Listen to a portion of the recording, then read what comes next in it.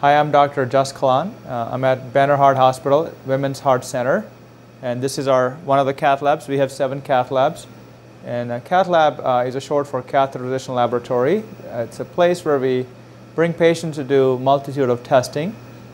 One of the testing thing we normally use cath lab is for coronary artery disease, where we look at the heart arteries by going through the groin or arm and go up to the heart arteries and take pictures of the arteries with this X-ray equipment, which projects the pictures on the screen and shows us what your heart arteries look like.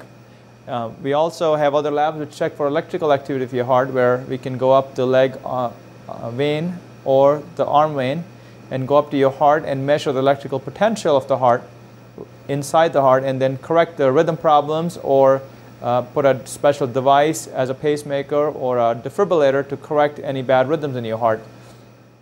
So it's a very state-of-the-art facility with all the latest technology, including, for EP we have hands-on robot. For interventional cardiology we have all the new toys available to open blocked arteries and use different kinds of stents and balloons and special balloons to open up any blocked artery, which can be opened by a stenting process, or if you need surgical treatment, then we have surgery suites next door where they can do regular surgery or a robotic surgery.